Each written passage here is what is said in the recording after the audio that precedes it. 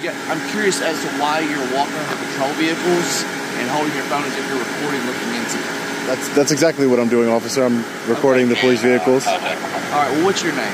That way, in case these cars come... I don't give out any private information. Okay. Do you suspect me of committing a crime, sir? Well, sir, you're walking around looking in these cars, and I'm trying to make sure none of that's going to happen. Is that a crime, sir? Well, I'm trying to make sure it's not going to happen. I only provide my information when you suspect me of committing a crime. You need reasonable, articulable suspicion that I've committed a crime, sir. Get your information to make sure in case anything happens, I can say, hey, I spoke to you. You're not going to get my information today, officer. Well, sit tight on that one, okay? Sit tight on that one? I'm going to speak to my... For who? I just want to know who you spoke with, sir. Our captain. Oh, okay. Can you mind if I get your name and badge number? My name is Officer Foley, 0695. Thank you. And the captain you spoke with?